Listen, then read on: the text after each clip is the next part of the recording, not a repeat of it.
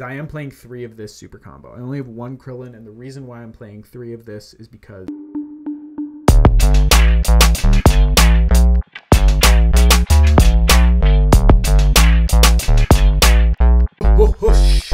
what is up, Joe Crew? It is me, Goku DMD, and today I'm going to teach you all about the drippiest leader in Dragon Ball, SS Son Goku, the fearless fighter, back from Yajarat. Look at that fit. Look at this man's fit. I don't know, like, he looks actually wet on the card. If you look, you can see it looks like he's dripping, but this outfit is so good. Why would you not play a Goku in this outfit? There's no reason to not do it. Also, I'm just going to do a deck playthrough here, which is I've been doing. You guys know, if you want to see the deck profile, you can click the link in the description down there. You can go to DBS Deck Planet and check it out. Really, the only thing that I think is worth talking about in terms of the list is I am playing 3 of this super combo. I only have 1 Krillin, and the reason why I'm playing 3 of this is because, I mean, look at that. Would you think Krillin looks better than that? Of course you want to play this super combo. No, there actually is a reason why I'm playing it. It actually is better in some instances. This deck I kind of have built for the mirror match and not built for the mirror match. But anyway, I'll get into that. If you're new here and you want to see more of this stuff, consider hitting that subscription button. It really helps me out. And if you're a returning member, let's check out this deck profile. Well, we're all going to check it out anyway. All right, so we got our 6 here. This hand's actually nasty also. I'm just going to keep this and we're going to set our life. So in your opening hand, you want to see the Gohan that searches. He's a really good turn 1 play. And if you see this card in your opening hand, you definitely want to keep this because you charge this. You charge this card. This is a pure intimidation tactic. It also turns on Steadfast and Riposte. Riposte is actually really bad in this mirror matchup, but it's a good card. And turning it on with this card is just really scary. So first thing you want to do, pay 1 energy. I'm just going to pretend like we're going first. I didn't even roll. Search top 5. You're going to grab a Unison. You want to see the Gohan. The Gohan's really good. Vegeta's also really good. So we'll just grab Vegeta. The rest of these go back to deck. So we'll pretend like we're going second so we can swing. So we'll go and we'll swing with our leader. When we swing with our leader, take a life, look up to the top 5, and you play a Unison in rest mode. I'm going to play TN in rest because I want to plus. TN's going to come out with a marker from your leader effect, and you're just going to plus on TN. And anybody that goes after your Unisons, like, they're really not doing much because you're just going to replace them. You're just going to replace them and keep going, and you awaken at 4, so, you know, it doesn't really matter. Anyway, so they're going to go, they'll deal the damage, then we'll go and draw a card, untap our energy, and untap our leader, our very good looking leader, that is. Here we're going to charge something. We'll just charge a Unison. You have so many Unisons in your hand. You can plus on TN just to, like, freeze something, basically, is what he does. And then you can swing with your leader. When you swing with your leader, you're going to take a life and look through top 5. So these are top 5. Vegeta's the one you want to play. Vegeta's going to come out in rest mode, and he's going to empower to carry these markers over, and he'll just send TN to the drop. When he comes into play, you get to KO something. So you'll basically just say, you know, KO whatever, 4 drop in rest mode. This deck mostly KO stuff in rest mode, so that's really how you're going to be doing it. Play him. He's good because he lets you combo Unisons from your hand, so it makes your hand a little less dead. And then you can actually just pay 1 and play another Vegeta. And when you play this Vegeta, when this one goes into the dropper, you draw a card. He empowers, carries those markers over. You can plus 1 on him to give him, make him a 15k, and then you can swing with him. And then they're gonna go for their turn. We'll say they swing into you here, and you just freeze his army reinforcements by taking a life. Make a super shiny blocker token, of course. And then, you know, that's going to give you another ability to block, another swing. So you get 2 swings, and then, you know, if they do happen to swing again, maybe you take it here.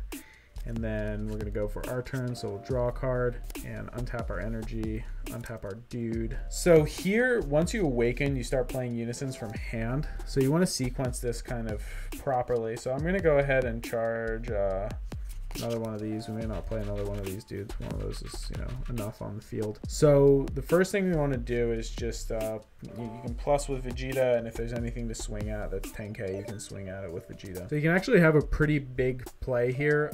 So off your Gohan, you can pay 2 energy and play your big Gohan. He's going to empower 3, so he actually comes out with 6 markers on him. And once you play him, you can awaken, untap an energy, and draw a card. And if you see an opening to kill them now, like there's definitely a chance that you can, because he's gonna KO three cards in rest mode, ignoring barrier, and then if you -3 off him, he's gonna give your leader a 5k boost, and he's gonna be 25k triple attack. So you can swing 3 times with him, which is like kind of crazy. If you see that opening thread to kill him, you swing with your leader, draw a card. You can play. Oh yeah, also when Vegeta went to the drop, we drew a card. Forgot to draw for that. When you swing with him, you draw a card, and then you can play another unison from your hand. So you know, you can play like Gohan, who's gonna empower 3 again, so, or empower 2 again, so he's gonna come out with 3 markers, and he has blocker, which is pretty nice. You can plus on this dude, go to 4. Like if they don't have much to deal with this swing, you can actually pay 2, untap your leader, and give him double strike. So he gains 10k and double strike, and he has the 5k boost from before, so now he's a 30k double strike, which is pretty crazy. So you just swing with him again. He doesn't draw when you swing for the second time, but he does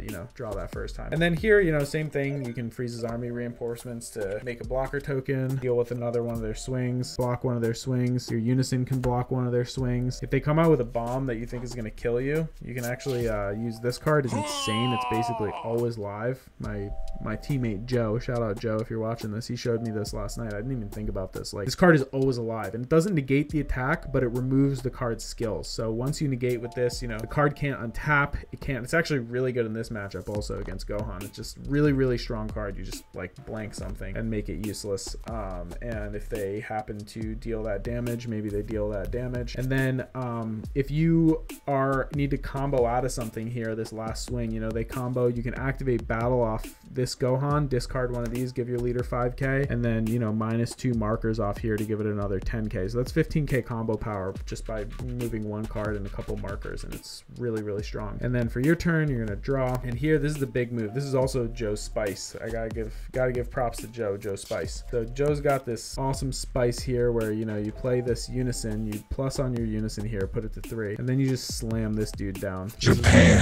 This is my enemy from Realm of the Gods. I pulled so many of this dude, and I'm so psyched that I can actually play him in a deck now, because he comes out with 7 markers. Dude's crazy. This card is crazy. I'm just gonna put it at 6 and know that it's at 7, because I don't want to grab another thing. And also, when this guy goes to the drop area, you get to go through your deck and grab a Trunks. Not that it really matters that much, but you slide through here, find that other Trunks, say, Trunks, where are you? We haven't seen any of our super combos either. And Trunks is in my hand, so that's fine. No Trunks in here, but when he goes to the drop, you get to grab a Trunks, but he must be in my last life or something. And then when this dude comes out, like, he's wild, right? You can -4 on this guy, and when you -4, you KO everything ignoring barrier, and then you choose 2 cards and switch them to rest mode, so you can just like tap them out. And then he's gonna be a 40k double strike, and he's dual attack, so you just swing with this dude twice for 40k double strike. Crazy. And then of course, you know, you have your leader swing also. You can draw a card, and you probably won't replace this guy, but you know, combo whatever, combo off him, you draw for that, and blah blah blah. You get the idea. Anyway, so that's kind of the deck. I think this card is wild. Also, Super Saiyan Yamcha is amazing. We didn't get to play him, but Super Saiyan Yamcha is some real spice. He just helps filter your hand. You know, it's a weird deck. It's different because you want to kind of sequence it in a different way so you can keep playing unisons. But yeah, you want to play it differently so you can sequence your turn so that you're optimizing your unison plays, drawing as much as you can off your unisons, and using your empower effect as much as possible while resolving skills off your unisons. So the unisons actually do a lot in this deck. The deck is pretty crazy. It does a lot of things. I think it's definitely worth picking up to try out. Also, this man is just dripping. Look at him. He's so shiny. His drip is drip-tastic, and he is the drip goo. So I hope you guys enjoyed this deck playthrough. I really like playing this deck. I hope you enjoy playing it too. If you have any questions, leave them in the comment section. I'm a dentist. I can't end without doing a dental tooth tip. Flossing is really important. Don't let anybody tell you otherwise. You just get a Listerine Ultra Clean flosser and you snap a new head on it once a day. Let it hang out with you in the evening and just floss the heck out of your teeth. There's no reason to not do it because it's so easy in this day and age. Check out my reels on dental.dmd for more information on that. Thank you so much, and I'll see you guys next time.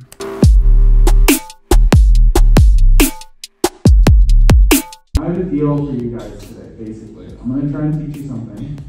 If you can come up and tell me what I taught you at the end of the time that I'm talking, you're going to get a pack of Pokemon cards. Does that sound cool? You guys like Pokemon cards? Me too. I was actually right around your age when Pokemon cards came out. And guess what? I still like them. How crazy is that? So I brought some Pokemon cards. And basically, what's going to happen is if you can come up to me at the end of me talking and tell me that there's a part of your tooth that's a crystal, and the crystal is called hydroxyapatite. I'm going to say that a bunch of times so you guys can remember it. But the easiest way to remember it is, you know when you get really hungry, you have a big appetite? Yeah, you guys know that word? Yeah. Appetite? If you just say hydroxy in front of that, hydroxyapatite, that's the name of the crystal in your tooth. It's also called enamel. You guys may have heard that word, enamel. Enamel is the outside of your tooth, but the correct scientific term for it is hydroxyapatite.